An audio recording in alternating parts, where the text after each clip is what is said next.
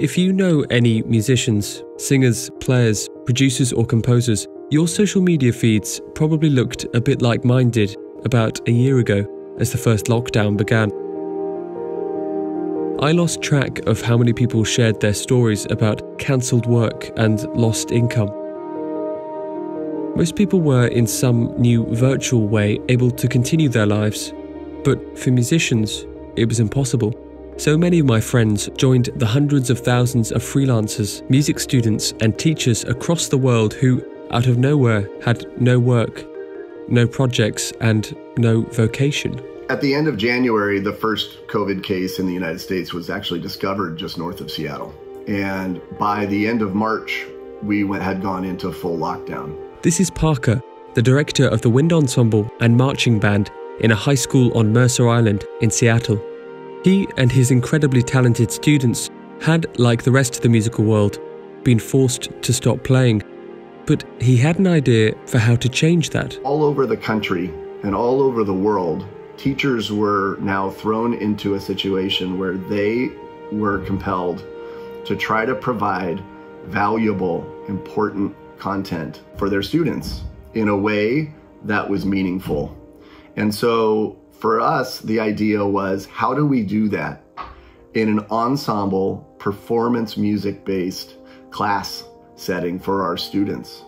So we started to think about what's the world that they're living in, and what is the way that we can use and live within that constraint to provide a creative project for them as well. And all of those things came together to lead to me reaching out to you as a composer and ask if you'd be interested in connecting with some teenagers on the other side of the world on writing a new piece of music. Although it wasn't clear what sort of project this would turn into, what was clear from the outset was the need to do something to inspire the students and to try, despite the difficulties, to make music. We eventually settled on me writing a piece of music for the Mercer Island School's wind band, which they would then put together remotely, with each student recording their part individually at home. These types of projects were ubiquitous during the lockdowns. It was, after all, one of the only ways that musicians could actually make something together. But if you've ever sung in a virtual choir or you've ever played in a virtual orchestra, you'll know that however much the final product is enjoyable to listen to and to watch, the experience is never the same as performing together in the same room. So we wanted to try and make the process of creating and recording the piece more important than the end result.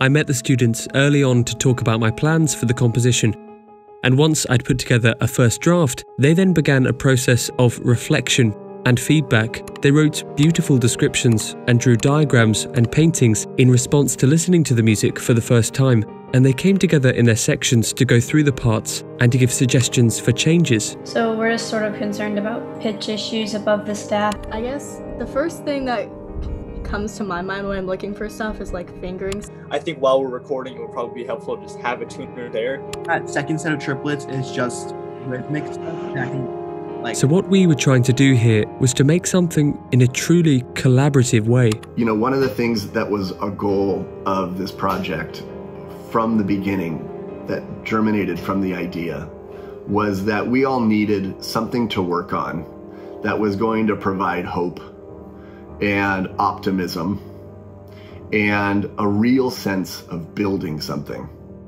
The piece itself, which I called Circles and Paths, is constructed around a very simple idea, a repeating melody that acts as a sort of cantus firmus for the music, giving it a Passacaglia-like feel.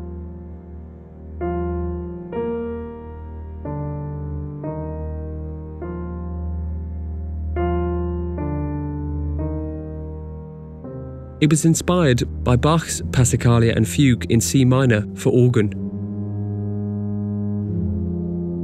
Although this is a very austere work, what I love about the piece is how each section, each repetition of the bass cantus firmus feels completely unique in terms of texture.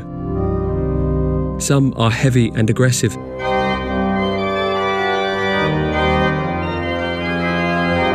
but some are sparkling and full of energy. And it's this idea that I wanted to translate into my piece, a feeling that every section has a unique character. Circles and Paths starts with a solo rendition of the Cantus Firmus, and then each subsequent repetition of this melody adds more movement, harmony, and instruments. The second section is a chamber-style rendition, which is repeated at the end. The third moves into compound time with a more uneven bar structure. The fourth section shifts up in tempo and is built around these cascading cluster chords.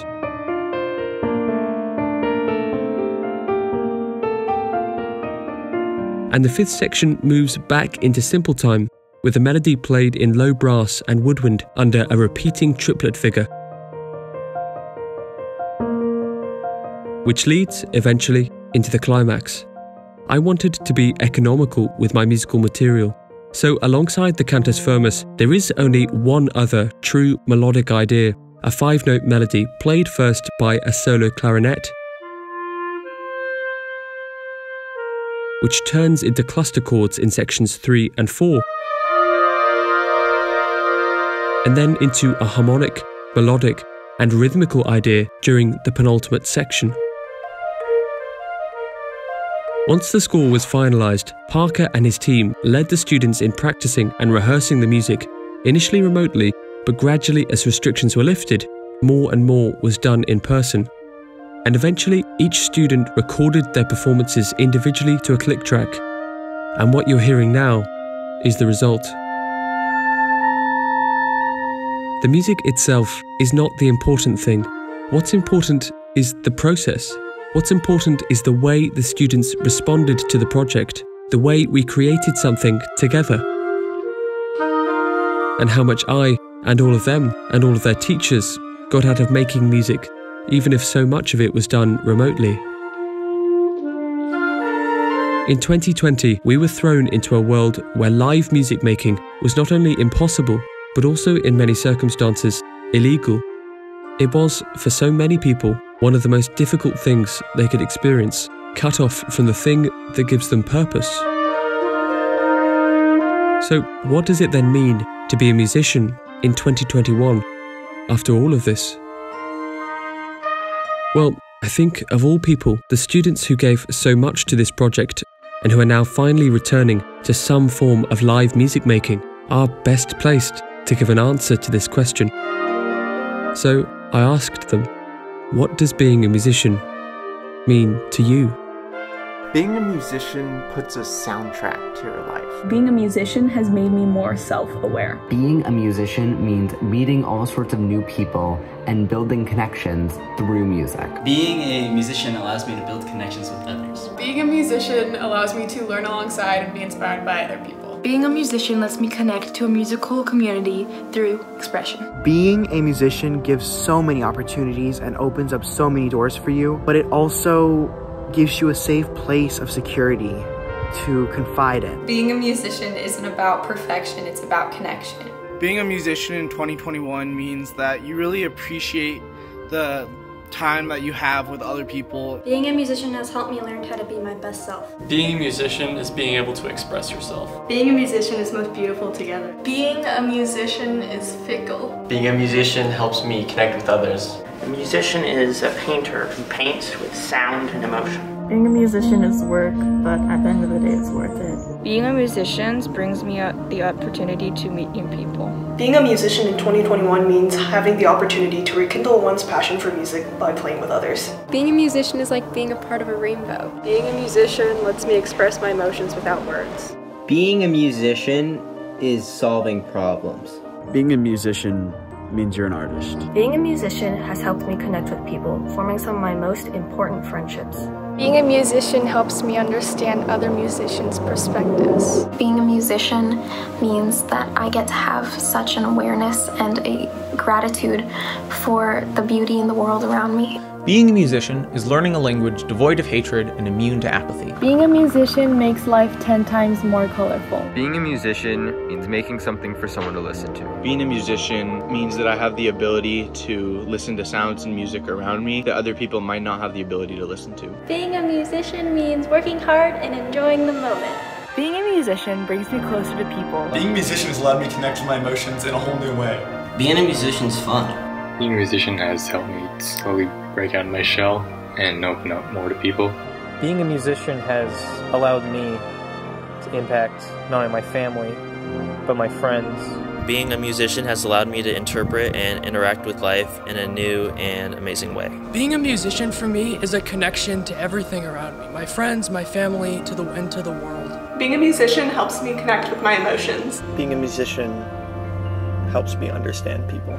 Being a musician means making something cool with other people. Being a musician has led me to a place that I belong. To me, being a musician is pure and magical. Being a musician is what brings me life.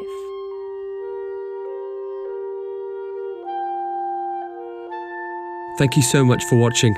I can't thank the students and teachers at Mercer Island High School enough. This has been one of the most rewarding projects I've ever been involved in, and I hope you'll agree that these are some incredibly talented young musicians who have very bright futures ahead of them. If you'd like to watch a performance of the whole piece, then follow the link in the description below. See you next time.